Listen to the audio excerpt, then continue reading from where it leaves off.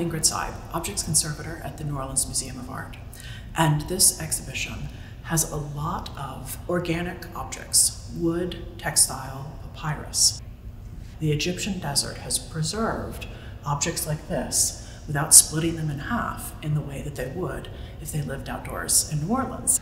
So we can see objects that you never would be able to see, say, in the Maya world, any place else that has normal cycles of annual wet and dry. But in Egypt, they have survived, and that's really amazing to see.